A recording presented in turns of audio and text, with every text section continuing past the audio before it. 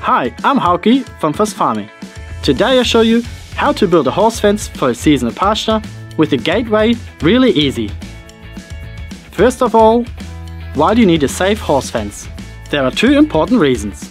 Firstly, so that nothing happens to your loved ones, and secondly, so that nothing happens to you in case of an accident. Make sure that the fence meets the requirements of your local equestrian association and your insurance company. Horse owners are responsible for their animals and held accountable if the fence is built incorrectly. Our example today is a paddock on a field with an existing fence, which is not suitable for keeping horses. This is very common in practice. It is advised to keep a minimum distance to the neighboring plot of at least 50 centimeters. If you want to build a fence, you should first measure your pasture to know which products and how many you will need. For a pasture with a 400-meter perimeter and a gateway, you need the following items: 12-volt energizer, 12-volt electric fence battery, energizer box, galvanized metal posts, poly posts, 40mm tape with copper and stainless steel wires, corner tape insulators, cavello, fence tester, gate handles with tape connector, gate handle set for tapes, 10-meter ground cable, stainless steel plate set, grounding kit, line connector, connection cable, stainless steel tape connector, warning signs. You can see the exact quantities in our online shop under this article number. First, it is important to choose the right line and corner posts. The general formula for calculating the post height is 3/4 of the weather height of the tallest horse. With an average weather height of 160 centimeters, you need the post to be at least 120 centimeters above the ground. You can use our 150 centimeter posts, which are 132 centimeters above the ground and give enough room in case you add larger horses.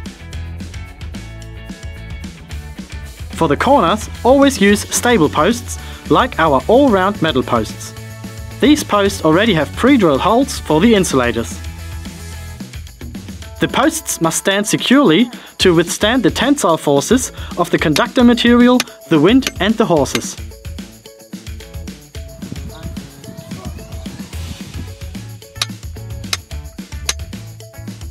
Now attach the corner insulators to the posts at heights of approximately 45, 75 and 120 centimeters. Make sure that the trident points inwards. As a tip, use a plastic post to determine the insulator heights.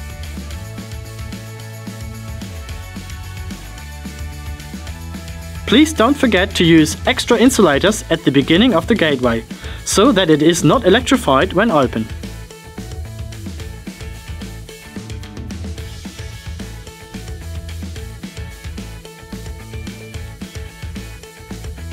Pull the first row of tape from corner post to corner post to get a straight line.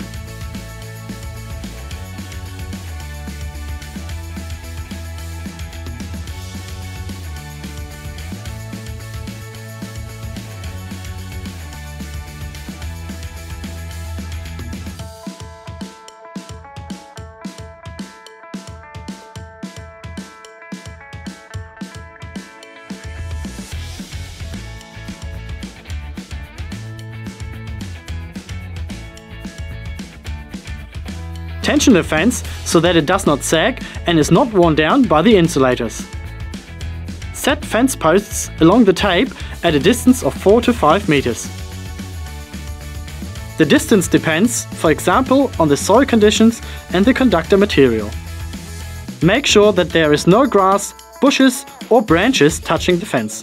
Every plant on the fence will drain power. The less vegetation there is, the better and safer the fence will be.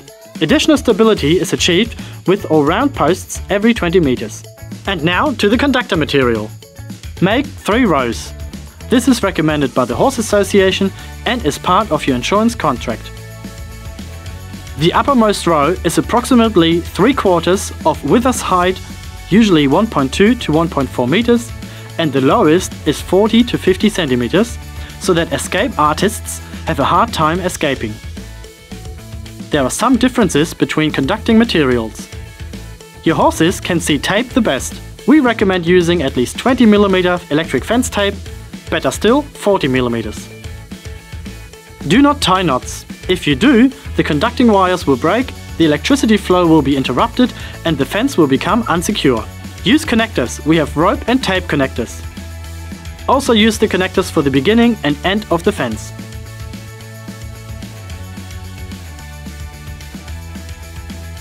You'll need an opening to get your horses out to the paddock. Use our all-round metal posts and gate handles with tape or rope connectors. The gate will be electrified when you hook the gate handles onto the insulators.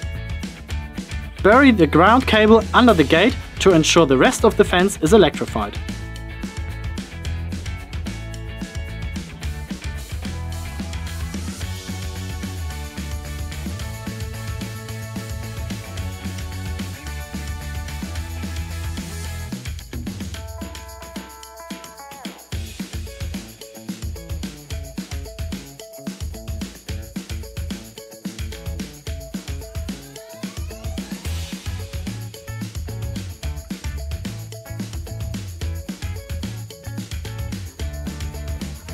Now connect the energizer.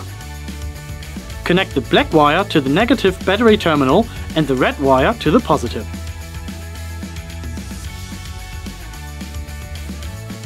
Place the battery inside the box.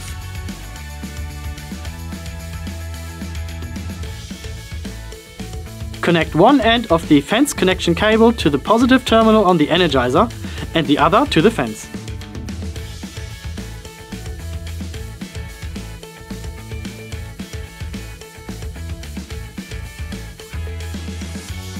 Set up your grounding next to the energizer. Use the connection cable to connect the grounding rod and the energizer's grounding terminal.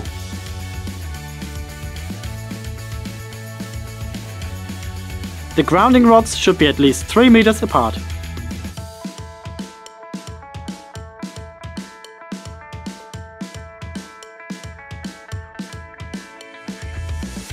Slide the side panel on the box. Now connect the 3 rows of tape using a hard clamp connection cable.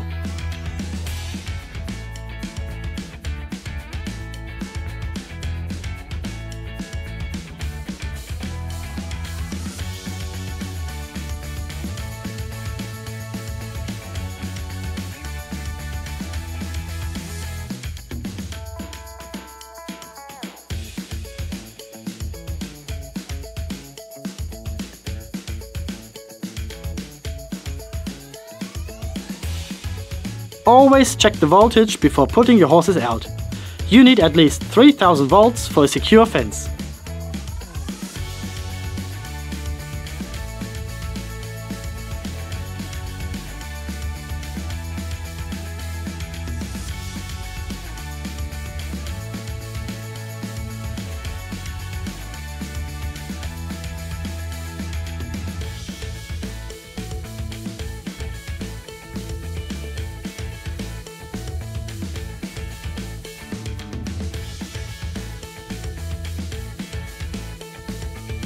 Should you have any questions, you can always contact our customer service team. Here you will find experts with years of experience.